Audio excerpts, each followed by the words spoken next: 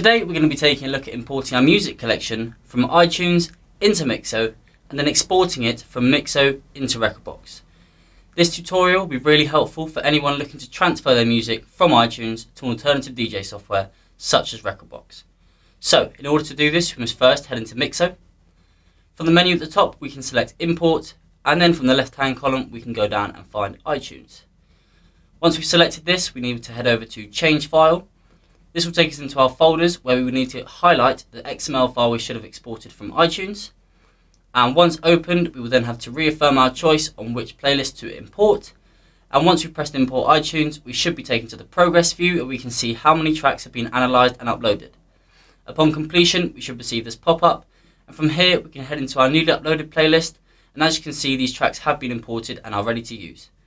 The next step is to head over to Export. Then from the left-hand column, we're going to go down and find Rekordbox. And once we've done this, we will need to confirm which playlist we would like to export, and then we can go ahead and press Export Rekordbox. Once complete, we can then head straight into Rekordbox, and as you can see, the playlist has been exported and the tracks are ready to use as you wish.